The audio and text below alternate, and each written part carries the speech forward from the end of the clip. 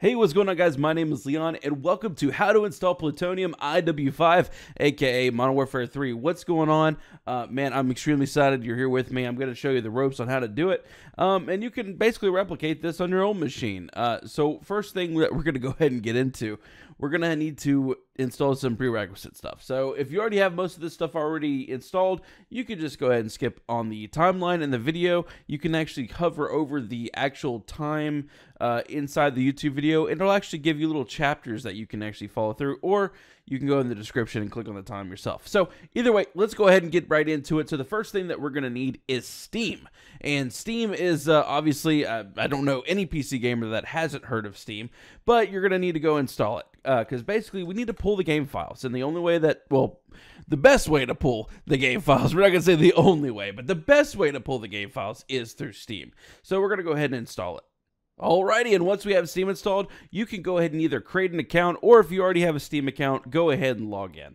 Alrighty, and we actually have Steam logged in here, so what we need to do is grab the game files, and how we're going to do that is we're going to grab the Modern Warfare 3 dedicated server, and what the dedicated server has, it has pretty much all the core game files that you need, plus maps and the DLC maps that came out, such as Terminal, Erosion, and Aground. So we're going to go ahead and pull that. What you're going to do is you're going to go to Library, and where this little Games tab is a category selector. You're going to click on it and go to Tools.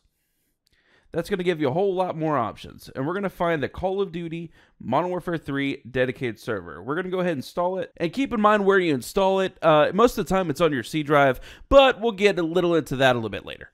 And actually, while we wait for this to install on Steam, what we're going to need to do is create a Plutonium account in order to actually play in the game.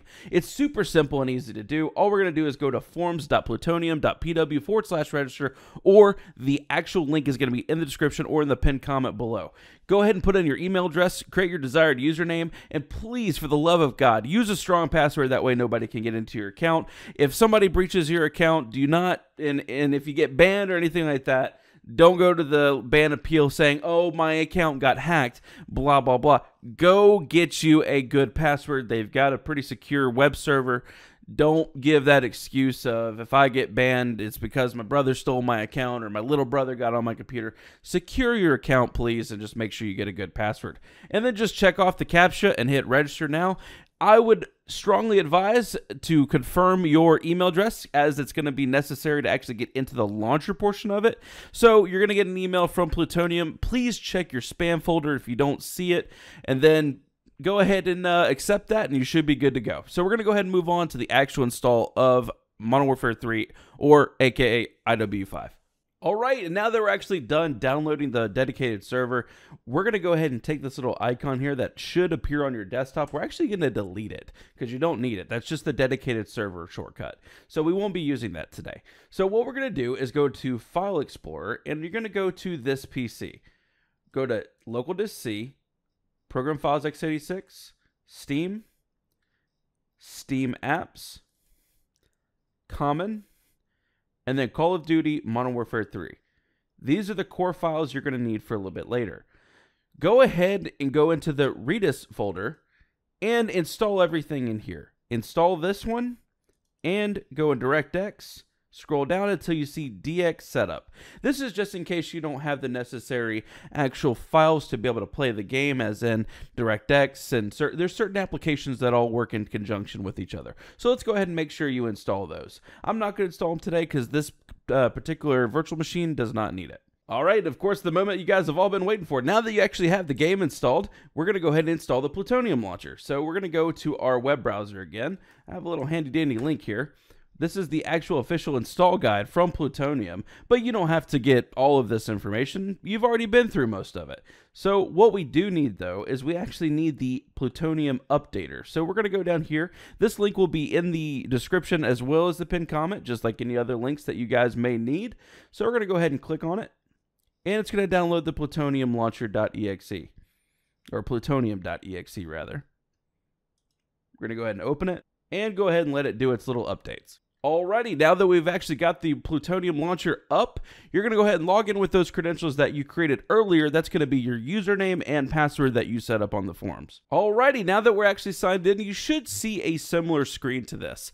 You can as well play even Black Ops 2 and Black Ops 2 Zombies from Plutonium. However, this video is just mostly focused on IW5. So what we need to do is click on the setup button.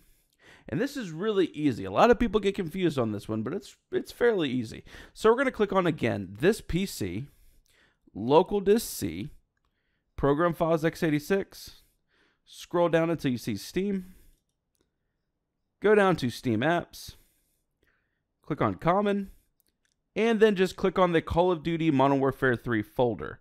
That's all you need to do. You don't need to actually go inside of it. And then just click on, just simply select folder. And boom, you're good to go. You can press the play button right now as we speak. And I'm going to show you guys a few settings in the game that you can adjust after this. So I'll be right back.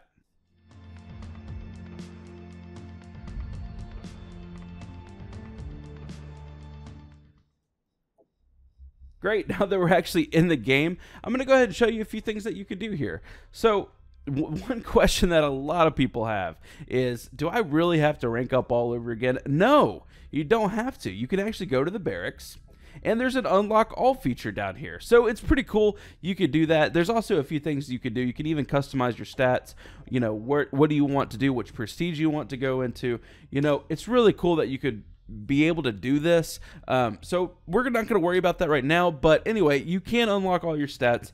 Let's go back to the main menu here. There is actually a friends section as well. And you can pretty much see who's online from your Plutonium account. All right, next up, we're going to go to options, and this is where you're going to basically adjust all your stuff. You're going to go to your resolution, depending on what kind of computer you have. If it's a not so great computer, you're going to want to keep your resolution a little bit lower. You also have tons of options here that you can modify. You can do whatever you want, and just basically cater it to how your PC can handle Modern Warfare 3. That's probably the best advice that I can give you. So let's go ahead and actually get into a game. So the way you actually get into games is a server browser. So we're going to go ahead and click on that. We're going to let them all load up. And I personally own the Nexus Core server. So if you guys would like to play on Nexus Core, you certainly can. So I'm going to go ahead and join it now. Alrighty. So I think people just got Moabbed. I don't know. Probably an EMP. But yeah, so this is pretty much the game. I mean, it's as simple as that. Getting into a game, whatever you guys want to do. You could try to go for Moabs. You could do stupid challenges all day. I mean, whatever you guys want to do, pretty much. So yeah, I really appreciate it, guys. Thanks for watching. I just killed Jace, and he's probably extremely upset. That's my homeboy.